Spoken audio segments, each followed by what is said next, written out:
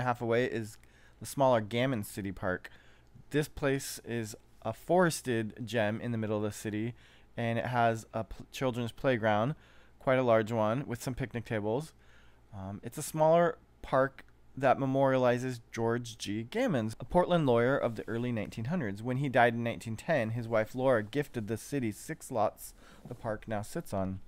Arbor Lodge schools include Chief Joseph Elementary School, which is grades K through 4, and Ockley Green Middle School, serving the area's 5th through 8th graders.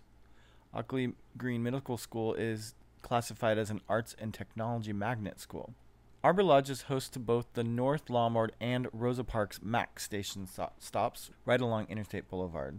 Nearby, there are parks and recreation, including Peninsula Rose Park, which has basketball and tennis courts, a gymnasium, paved path, gorgeous old rose garden, play structures, and an outdoor swimming pool. The Matt Dishman Community Center and Pool is also located nearby with an indoor swimming pool, fitness center, and movement classes. Arbor Lodge hosts several religious organizations.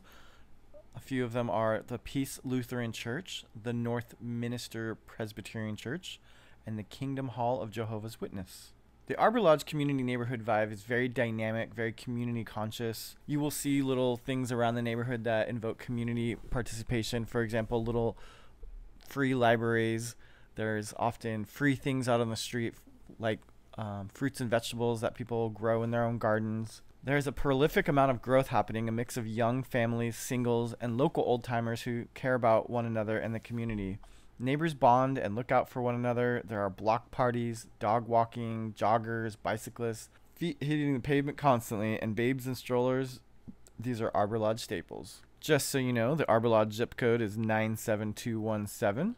A little bit about Arbor Lodge history. On April 15th, 1889, Duff E. Sherman, a cashier for Oregon National Bank of Portland, submitted the Arbor Lodge plat according to the History of Albina by Roy Roos. Arbor Lodge neighborhood developed as a residential subdivision around the same time as nearby Piedmont, Peninsular, and Overlook.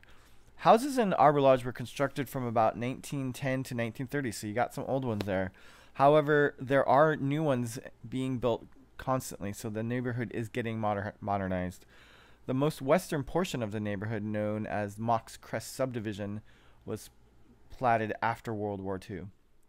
In 1993, residents pursued historic design district status for the area because of its, quote, fine ensemble of bungalow and post-World War II housing, deep front building setbacks, and unique street lighting.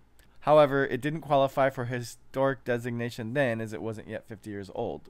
As with the surrounding neighborhoods, Arbor Lodge's real estate values have launched from fixer-upper starter home to established. If you go to the neighborhood listing page on portlandneighborhood.com/Arbor Lodge, you can click to see current Arbor Lodge homes for sale. Thanks for listening. Hope you enjoyed and learned a few new things about this gem of a neighborhood in Portland. Get out and explore and check out more at portlandneighborhood.com.